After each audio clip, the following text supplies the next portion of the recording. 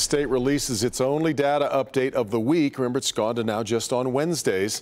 The state reporting 3,215 new cases over the last 5 days. So the average standing at 643 cases each day in Michigan. 70 more Michigan deaths reported over that same time period.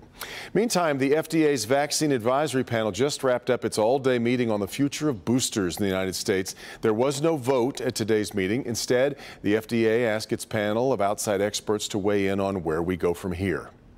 Although we've seen a major decline in the number of COVID-19 cases in the country, the virus continues to circulate, and all evidence points to the fact that it will continue to do so and will potentially cause waves of an increased number of cases at points in the future. This is particularly of concern as we head into the coming fall and winter season. Of course, we reported last week health experts okayed a second booster shot for people age 50 and older. Shortly after that decision, Dr. Marks said that another round of boosters will likely be needed in the fall. Well, tonight a Detroit neighborhood is on edge as a suspected arsonist remains on the loose.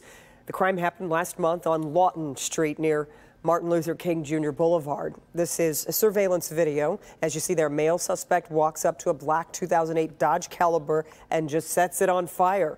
Police say he may have suffered burns himself on his arms and face while committing this crime. If you know anything, please call Detroit Police or Crime Stoppers. That number, 1-800-SPEAK-UP.